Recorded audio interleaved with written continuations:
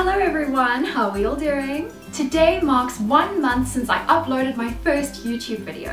And I just want to say thank you all so much for your continued support, for liking, sharing, commenting, subscribing. This is a massive dream come true for me. And your support gives me all the more motivation to keep going. So today's video is gonna be interesting. I'm just gonna dive right in because if I don't, I feel like this video is gonna end up being 20 minutes long. So I have what I like to call a superpower. Ever since I was a little girl, very strange, coincidental things have been happening to me. And they haven't stopped or slowed down over the years, they've been pretty consistent. But I have found that during lockdown, the frequency with which these things happen is picking up. So I wanted to share with you my superpower / weird coincidences that keep happening to me. The only way I can explain what it is through examples. So when I was in primary school, I was obsessed with Disney Channel. I wanted to be on Disney Channel, and my #1 show that I loved more than anything else in the world was Hannah Montana. So if I was at school and I was daydreaming, I would just think of a random Hannah Montana episode. And I'd be like, oh, I remember that episode when her cousin Luann comes to visit on Halloween. But then I would get home, turn on the TV, and that episode would be playing. Now there's probably an innocent explanation for that. Disney recycles a lot of their episodes and plays the same things on a loop. But that kind of thing kept happening to me with other shows. So later on in high school, if I was like remembering a funny Modern Family episode, I'd come home, turn on the TV, and that episode would be playing. And for a while, this superpower / coincidence thing would only happen with TV shows. And it wouldn't happen if I talked about the episode, it would only be if I thought about it. So I didn't actually have any concrete proof that I had a superpower. And it's not the same as a prediction, because with a prediction you can say, this is gonna happen, and then it does. With my specific superpower, it was something I would just randomly think about innocently, and then it would happen. Over the years, I have found that it's kind of moved away from TV shows to other things in life. And the power itself is also mutated, so it's not only happening with things I think about, it's also happening with things I speak about. So before I would think about something and then I would see it. But now, when I speak about something, there it is. It's been happening to me so frequently during lockdown that I have a list on my phone of all the incidences where it's happened. And I'm gonna share some of the better stories with you guys because I want to share the excitement and the craziness I feel when these things happen. So the first story I'm going to tell you happened in 2020. It was my friend's 24th birthday and we were in an Uber on our way to a restaurant to celebrate. And I somehow got it wrong and thought that he was turning 23. So in the Uber I just said, did you know that when you turn 23 it's called your Jordan year because Michael Jordan wears the number 23? And he looked at me and said, you know I'm turning 24. And I was like, oh, okay, well then I guess this is just a random fact. We get to the restaurant, it's a Turkish restaurant. We walk in, sit down, and there's like a specials menu sitting on the table. And one of the meals is called the Jordan meal.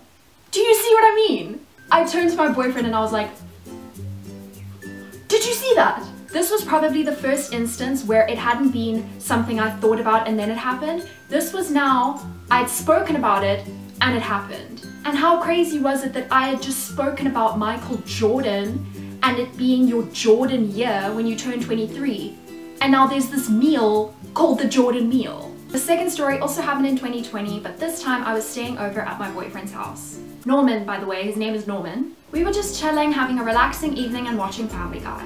And I started thinking about one of the characters in Family Guy named Quagmire.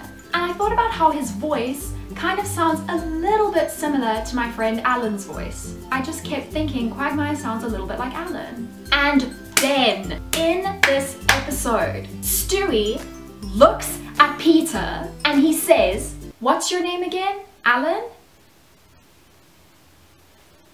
Keep in mind, there is no character in Family Guy named Alan. Norman didn't believe me when I told him that because he was like, nah, you're just making that up, that's not possible. On to the third story. I was driving home after going to the beach with a couple of friends. And sometimes I like to do this thing where I'll look out the window and see a couple or a group of friends or whatever, and I try to imagine what conversations they're having. And there was this little old lady and she was talking to someone, I assume it was her husband. So I looked at them and then I looked at my boyfriend and I put on this little voice trying to imagine what she was saying to her husband. So I said, "Oh Lionel, what a Lo and behold, I turn on the radio and All Night Long by Lionel Richie is playing.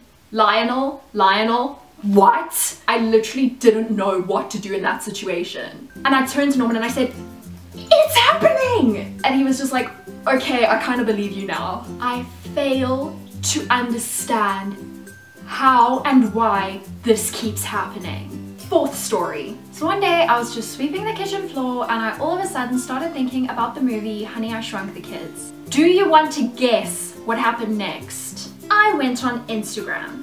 The first post that I see is from Charli D'Amelio. Actually, I'm just gonna insert the screenshot because it's crazy. She posts a picture with her parents with the caption, I shrunk my parents. I was literally like, is my house being bugged? In fact, is my brain being bugged? Like, how do these things happen? I don't know what story I'm on now. Is it number 5? And I specifically saved this one for last because it is a doozy. So I'm busy rewatching The Office on Netflix. And in one of the episodes, Angela starts talking about the show Will and Grace. And she says that she really loves the episodes when Harry Connick Jr. is in them. And I was sitting there like, wait a minute, who's Harry Connick Jr.? So I googled him and the little Wikipedia summary that comes up, I started reading that. You will not believe it. I'm just scrolling through this little summary about Harry Connick Jr. and I get to his children. He has a daughter named Sarah Kate. They ask you how you are, you just have to say that you're fine when you're not really fine. How is that possible? You guys don't understand. How do these things happen? So, if anyone has any pearls of wisdom as to what I can learn from these stories, or if there is a way to harness my superpower and train myself to use it for good, or just some kind of explanation, am I psychic? What is going on? What is this called and why does it happen? Please let me know, because I need answers. And that is the that is the end of this video. Thank you so much for watching. If you enjoyed it and got some humor out of my confusion, please give it a thumbs up and don't forget to subscribe. Please share it with your friends and family so if they have any kind of experiences like this, they can tell me what's going on. I'm leaving all my social media in the description as always so you can follow me on my journeys there. So stay safe, stay blessed, and I will see you soon. Bye! This isn't the same as being psychic, but I don't know what else to call it. Brain, just tell me what you want. I always feel like I'm on the edge of insanity when I tell these stories.